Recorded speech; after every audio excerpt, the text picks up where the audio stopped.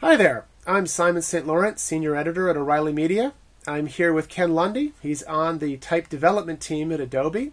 20 years ago, he wrote his first book for us, Understanding Japanese Information Processing. We're here to celebrate that and the directions it's gone since as CJKV Information Processing. So, how did you get started on this?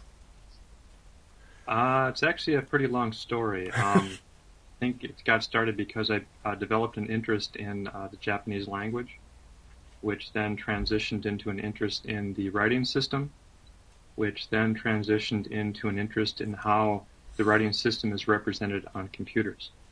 So one of the first things I did was to develop an online file, which I called japan.inf, which I maintained for several years, that included details about how Japanese characters are encoded on computers, what the character sets are, and that eventually is what morphed into this 470-page book that was published 20 years ago this month.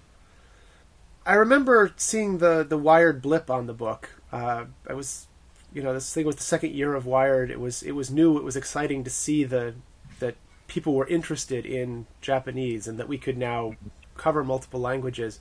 What kind of a response did the book get? And in particular, did it get similar responses in Japan as it did elsewhere? Well, it's some people called it trailblazing, mainly because there was no book like it before. So it provided people with resources that they did not have before, which I think enabled a lot of companies to enter the Japanese market because it provided the basics that they needed. My wife, who's Japanese, we married like 6 years after the book was published. But she told me that my book somewhat made the Japanese embarrassed because somebody who is non-Japanese is the one who wrote this book about Japanese. And that can be seen as a compliment. Well, 5 years later, you expanded the book. You went to a CJKV, so Chinese, Japanese, Korean, Vietnamese approach. How was that transition? It's a lot of similar questions but different specifics, it seems like. If you go through the first book, the 20-year-old one, I did include some details about Chinese and Korean, mainly about it was limited to character sets and encodings. But the number of pages that covered could be probably counted on one or two hands, so it was very limited.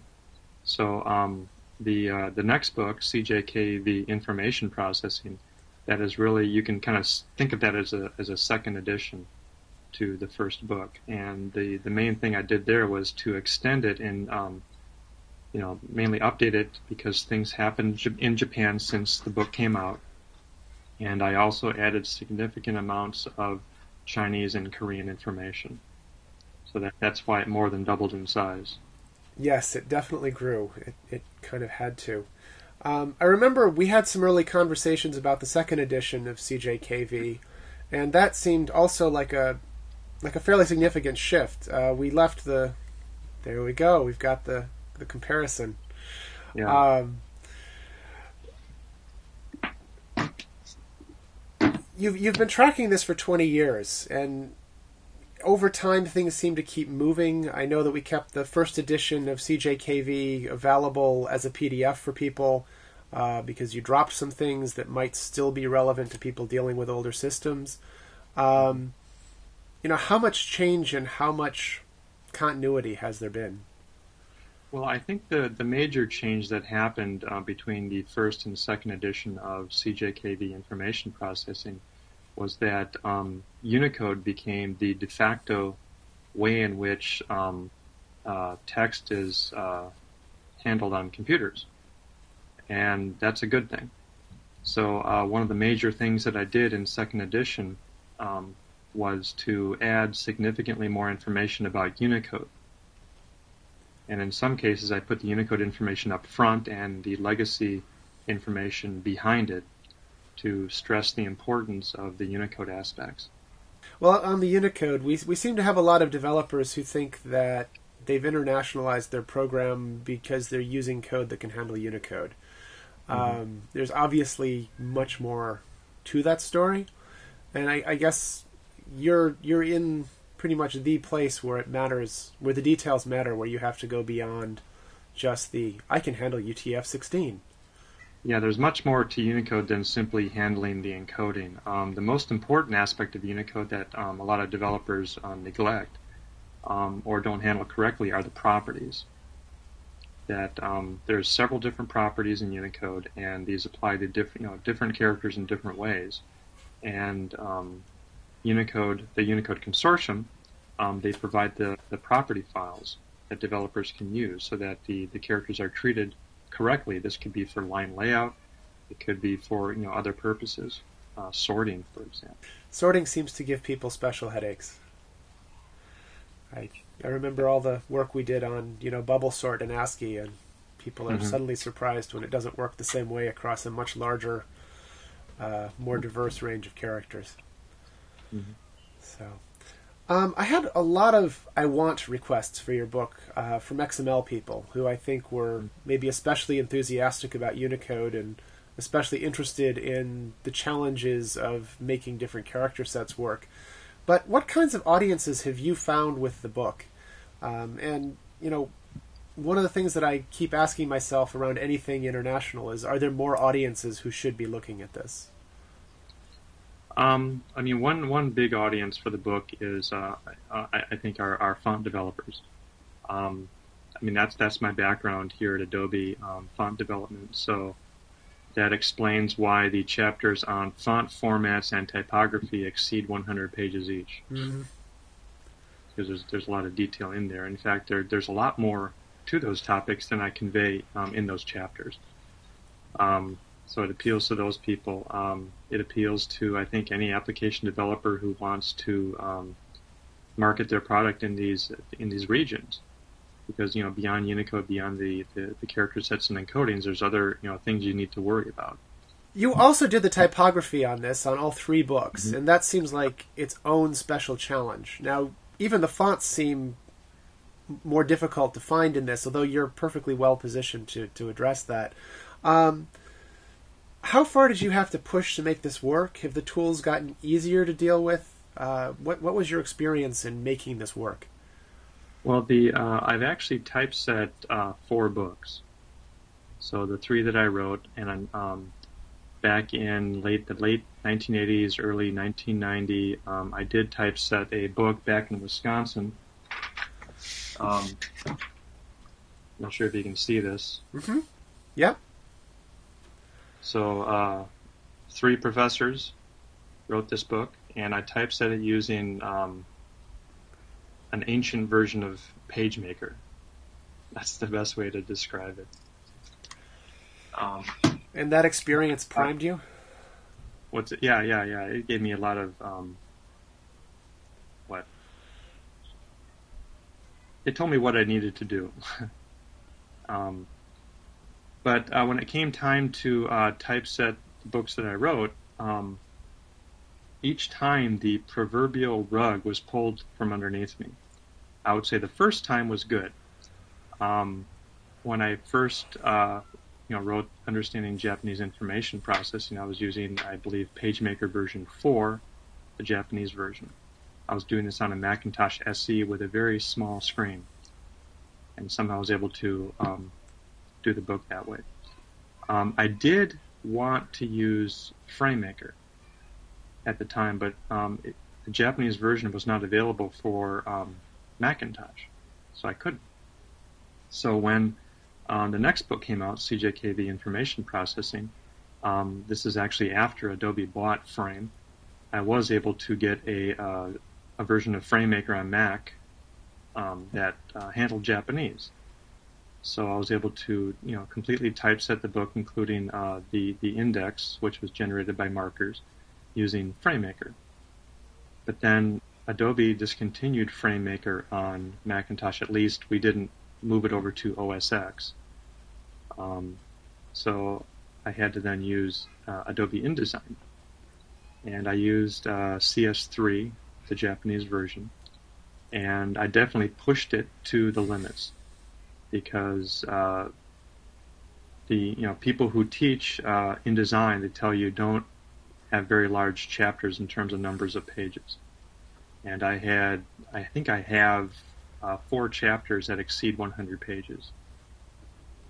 So I was definitely pushing InDesign to various limits, not just in the number of pages, but also when it came time to do the index. Mm-hmm. And, interesting limitations there. But keep in mind that I was using CS3, and the current version now is the CC version, the Creative Cloud, which is you can think of that as CS7 because it came after CS6. Right. It's had time to mature. How were the fonts as you were doing that? And I'm assuming that it continues to improve and grow. Yeah, the font situation definitely improved. Back when I did the original book, the formats were limited in terms of what I can do. The tools also were limited. And after, I think either right before or right after the second book was done, OpenType was announced by Microsoft and Adobe jointly. And I think both the OpenType format and the tools that we developed for making OpenType fonts, I think helped the situation so that if I needed to do a custom font, it became a trivial act. And I think part of that is simply because this is my specialty, so I know how to wield the tools correctly. Yeah, most of us don't have font superpowers. At one point, I thought I was going to have to create a bunch of characters to fill in for a book on Unicode, but I escaped. I guess sort of a broad question. So the second edition came out in 2008, so it's been 5 years. I think it's holding up really well. I was talking to somebody who was still using it 6 months ago, and they were pleased with it. But what kinds of things have changed in that last 5 years? What kinds of things excite you that seem new and different? Well, I guess one big thing is that Unicode is growing. It's a living and breathing standard, which is a good thing.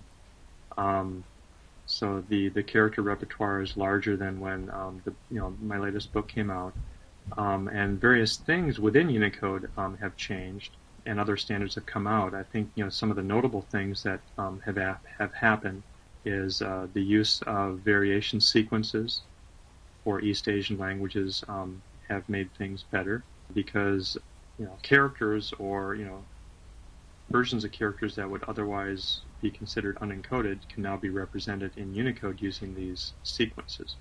Another thing that has happened is you probably heard the word emoji. Mm-hmm. Yes, definitely. Yeah, which are used very heavily in Japan. Those are now in Unicode, and there's also work underway to support colored and animated glyphs in fonts. Fonts are monochrome. Yeah, the animations will be a challenge in print, but we'll have to see. Yeah, there's actually proposals in the works to do that in fonts, which is a good thing.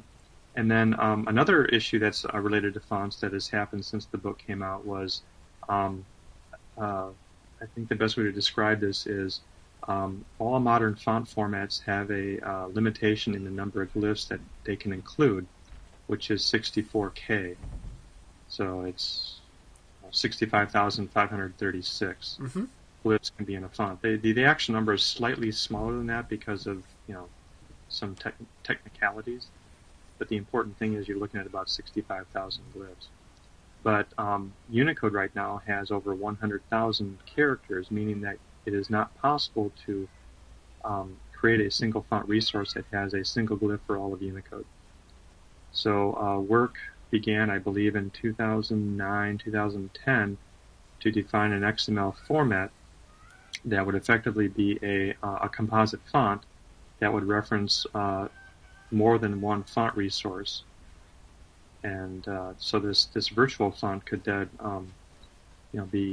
can then handle all of Unicode, or a portion of Unicode that would otherwise not be possible to represent in a single font resource. That standard, that it became an ISO standard, which was then released in early 2012, less than a year ago. And I did postulate about, this topic in the book.